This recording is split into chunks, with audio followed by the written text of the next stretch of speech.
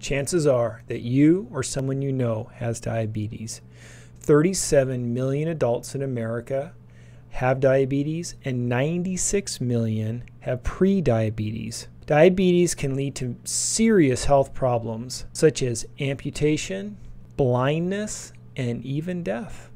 Photobiomodulation is a painless, side effect-free, inexpensive, easy therapy that helps heal and reverse the damage caused by diabetes. When someone has diabetes, their bodies cannot regulate their blood sugar. Excess blood sugar decreases the elasticity of the blood vessels and causes them to narrow, impeding blood flow. This reduced blood flow and oxygen and nutrients to the body results in many health problems like poor wound healing, increased rates of infection, nerve damage, especially in the extremities, arms, legs, toes, fingers, kidney failure, eye problems that start with blurred vision and lead to glaucoma, diabetic neuropathy, macular edema, and cataracts.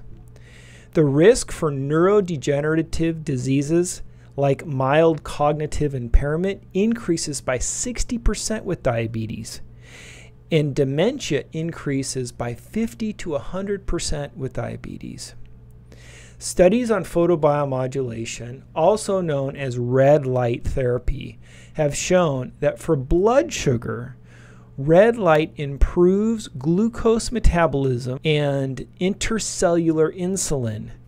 This means that when a person gets red light therapy, their body is able to regulate blood sugar better. For blood flow, red light therapy causes a release of nitric oxide that causes vasodilation of blood vessels. This means that more blood flow is getting to the body. In the brain, this increase has been measured as high as 40%.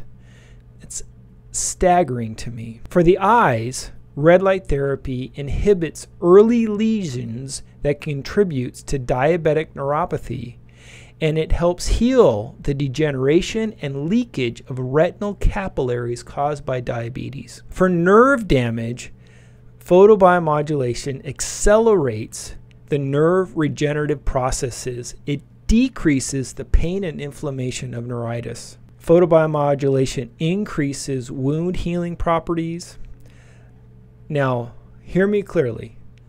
Photobiomodulation will not cure diabetes.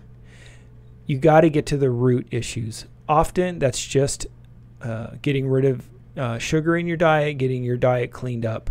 Sometimes the causes of diabetes are more complicated and require testing to figure out.